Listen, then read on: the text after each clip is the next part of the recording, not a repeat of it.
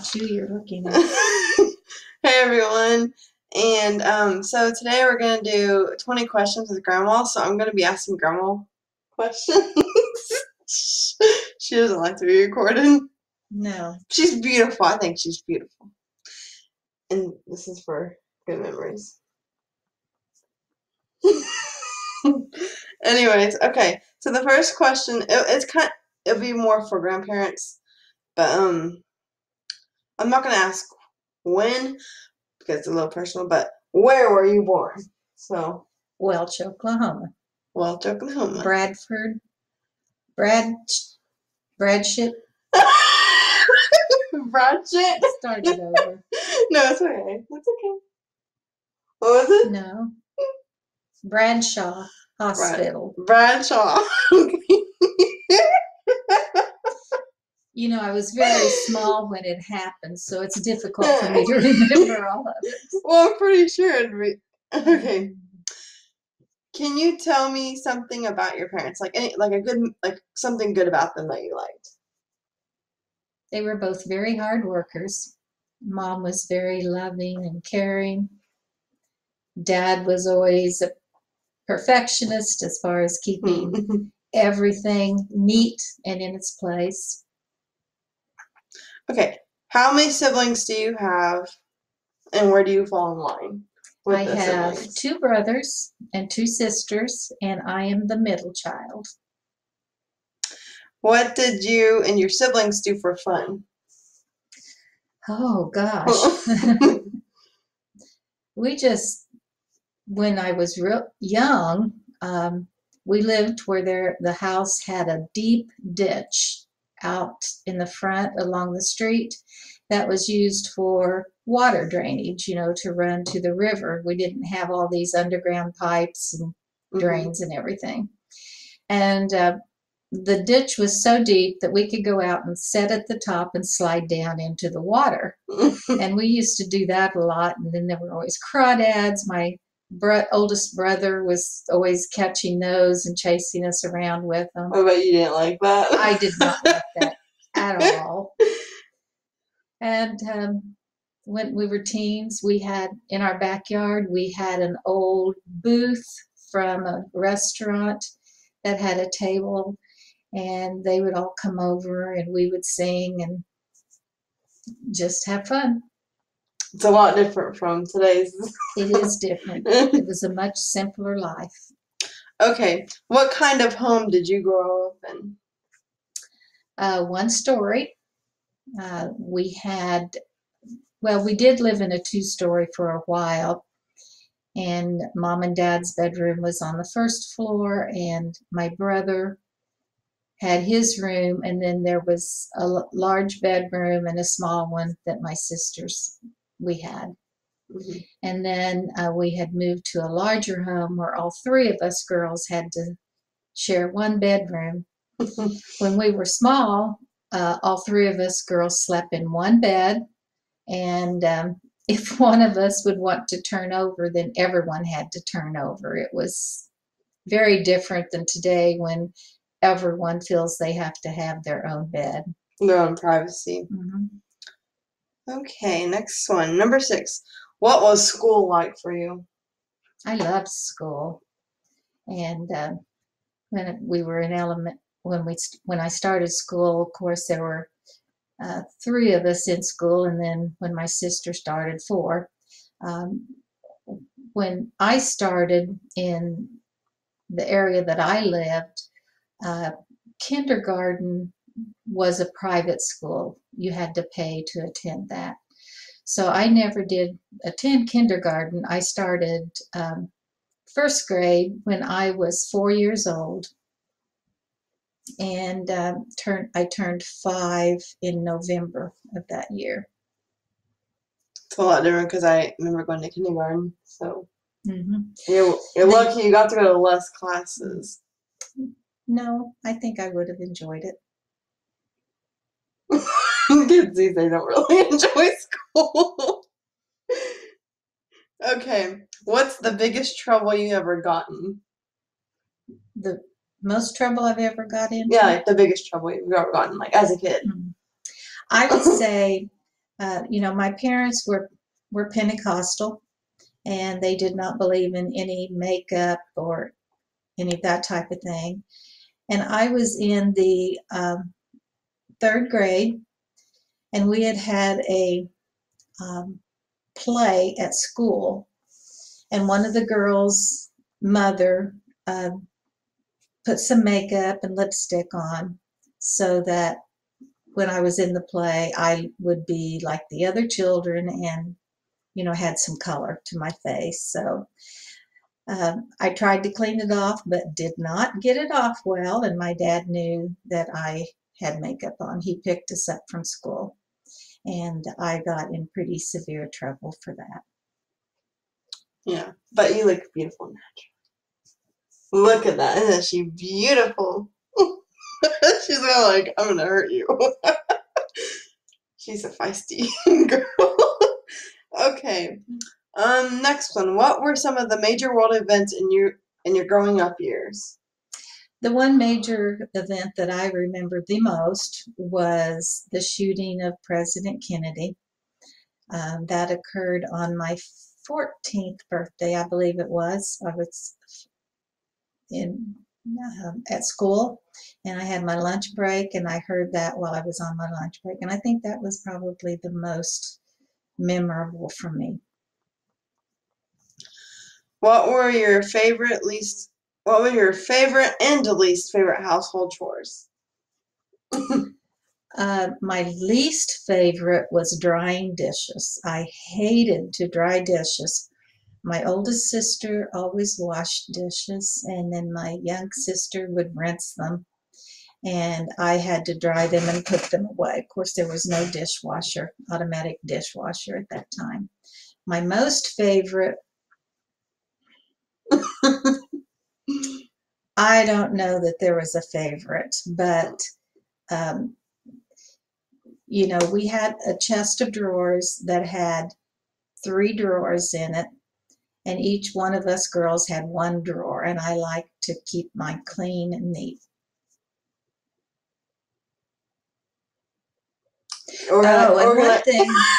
One thing that was really fun that I did enjoy was doing laundry, and that was we had an old Wringer style washing machine in we called it the wash house. It was a building that was right behind our house, and I loved to put the clothes through the wringer. My mom always worried because she was afraid I would get my fingers caught, which that's the thing where you have like the little handle and it kind of goes through. It goes through, but it was one that would automatically feed it through. You didn't turn a handle to make it work. Oh, okay, so it wasn't that old. There may have been people that had that, but then when my youngest brother came along and there were going to be a lot of diapers, then Dad got a washer and dryer, an automatic washer and dryer. Yeah. Wasn't disposable diapers. What was your first job? My first job was babysitting. I started babysitting when I was 9, 10 years old. And then as far as working, that's young. Working other places, I started to work at Cooper's Dairy Bar. And I started there when I was 13. And, I did car hop. So you hopped on cars?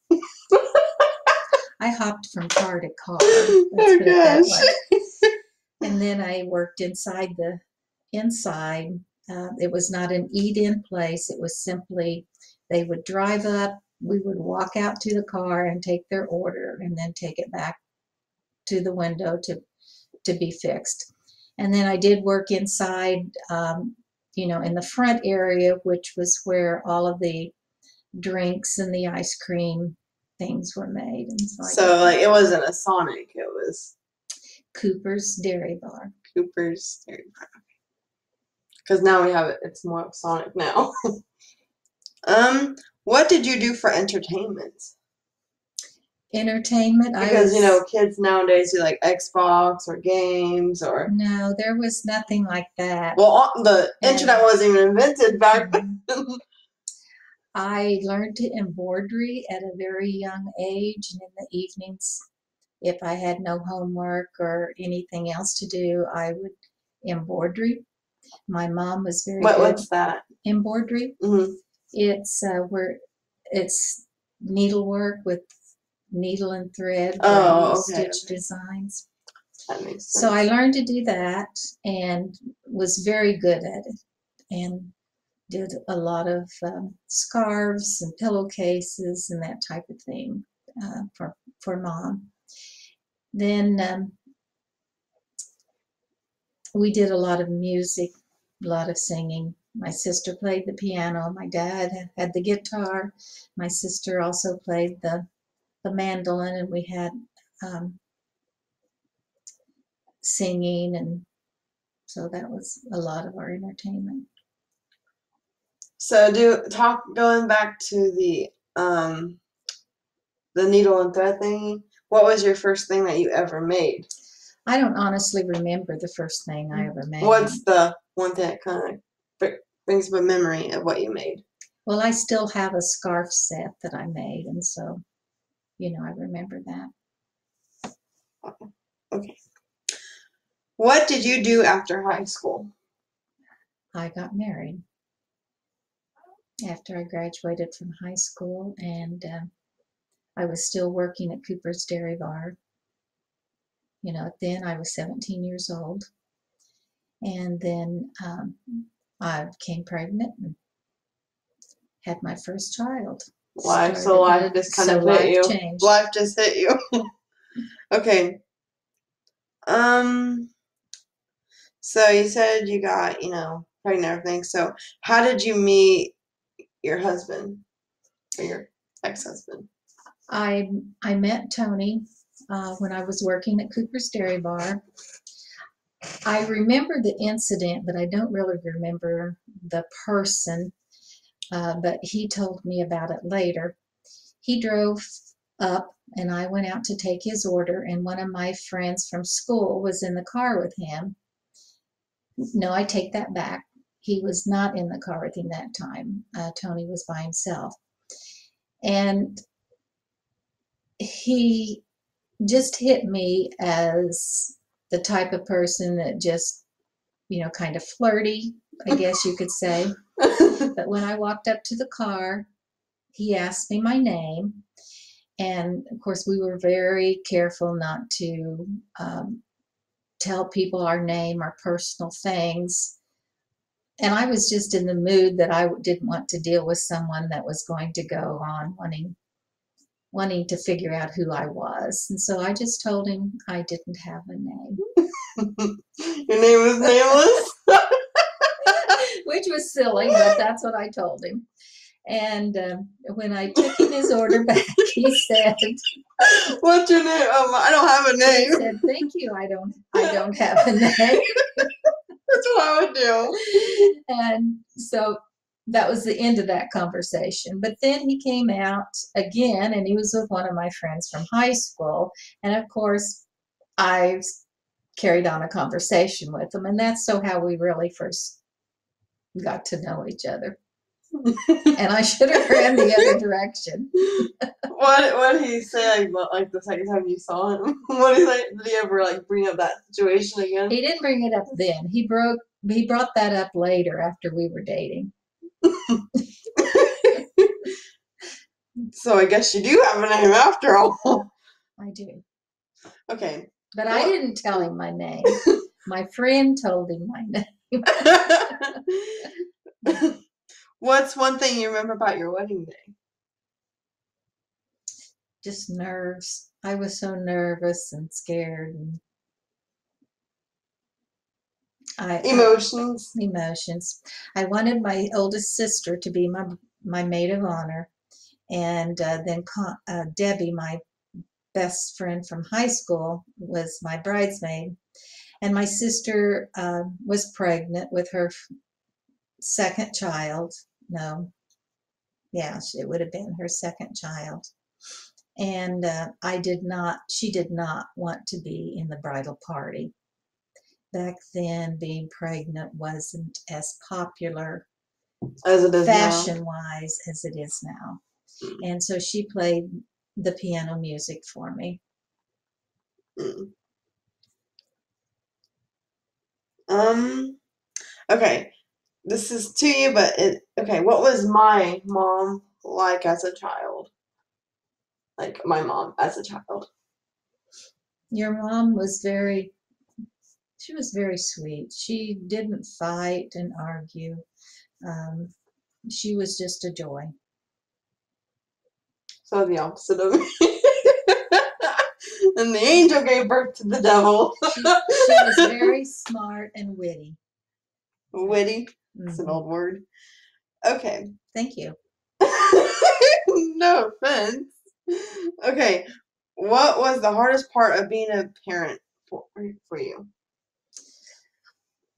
Well, I was a single parent for most of my life, and it was very difficult trying to go to school. I went to college after I had 4 children, and that was extremely difficult with getting the kids to school and then having homework. It was nothing for me to be up in the middle of the night doing my homework for school.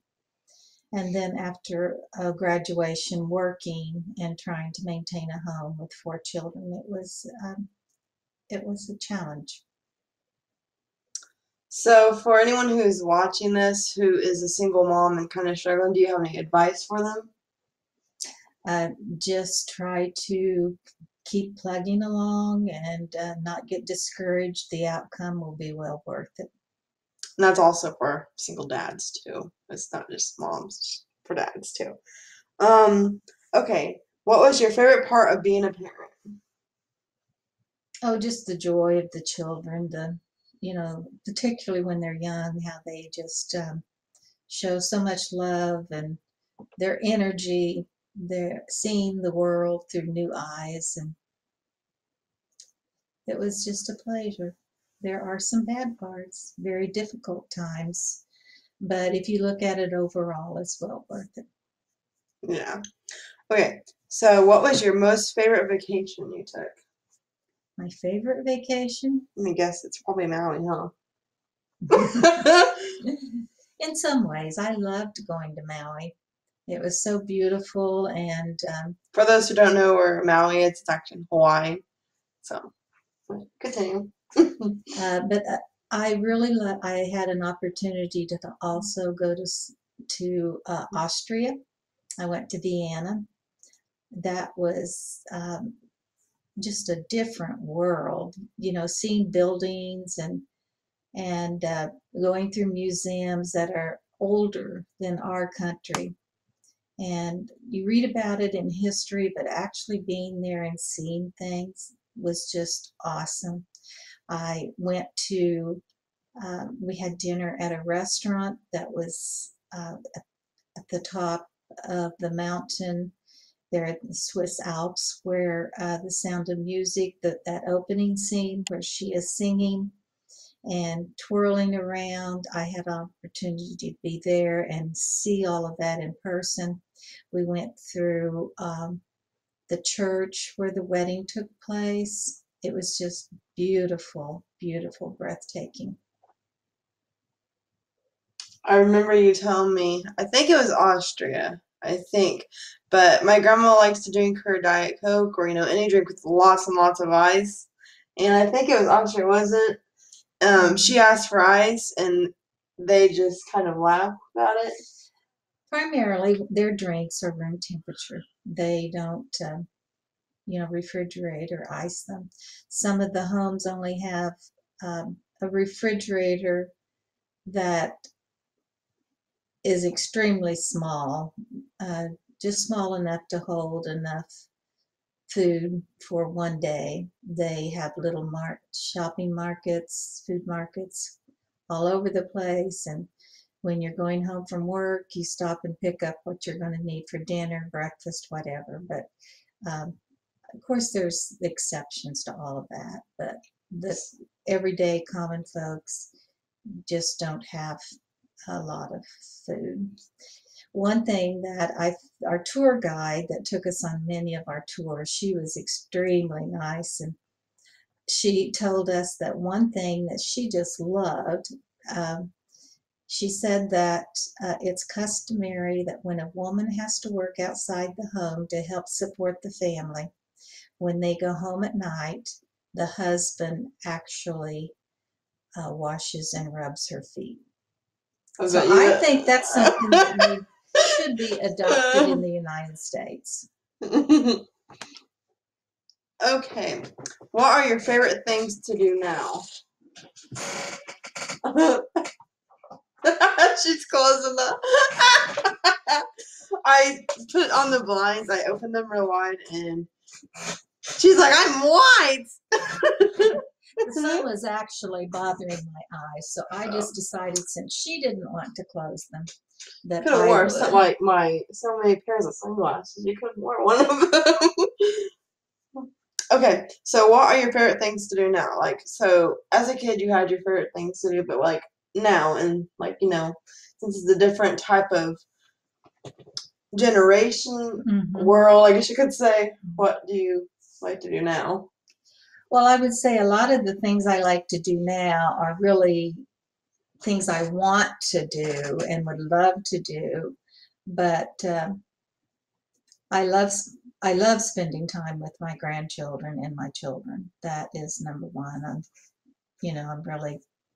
I enjoy that. I would love to be able to do more traveling. Um, I I enjoy reading. I enjoy sewing, although I haven't done a lot of it lately. But since I'm not working as much, I'm hoping that I can start doing some of that more. Okay, so every grandparent wants something to be remembered, by them, whenever they pass away. Mm-hmm. So, like, for all of us, like your whole family, what was one thing you would want us to remember about you? That I love them and I was always there for them. I never want them to feel like they didn't come first in my life, and that I love each of them the same. No one is more important than the other. We all have different relationships because of where they live, the time that we have together, but each one of them is just as important as the next one. And I know a few of the family members, like my mom, my sister, my brother, and then some of my cousins. They do watch a lot of my YouTube channels, and they'll see that. So, that was the last question. Thank you for. Oh, I'm going to ask you this one because I really want to know it. So, when you look at today's, I'm sorry. You said you had X number of questions and you have asked those. I'm sorry. But this is more okay. This is actually what I'm making up. But okay. So when you look at today's, world, and then you kind of compare it to, when you're younger, what's one thing you're very disappointed about, and what's one thing you're really happy about? Well, I'm very disappointed the way the United States has become. As a child, we would hear about war or different acts in other countries. But now, here in our United States and in our back door, there is just shootings and killings, drugs, things that really we didn't hear about as when I was a child. Even when I was an adult, young adult, those things were very uncommon. And I always thought of our country as being safe, where we weren't, we didn't have war here. And it's not that we have war here in the United States with other countries, but it's our own people, United States people, killing each other. And that is just so disappointing that our nation has sunk so low that this is occurring so often. Something that I'm really happy about, It's hard for me to think of that right now. There is good everywhere. With all the natural disasters, we've had several hurricanes, um, fires, different storms, where there's been such destruction here in our state, in our United States. And it makes me proud when I see that there are good people. They pull together to help their neighbor and to help each other. So that is something that's very, very uplifting to see. Well, guys, that's my grandma, and that's a little bit about her. And hope you enjoyed. And you want to say bye, Grandma? Thank you for your attention. I hope you enjoyed our interview. She's fancy. She talked like this fancy way. And goodbye. Bye bye.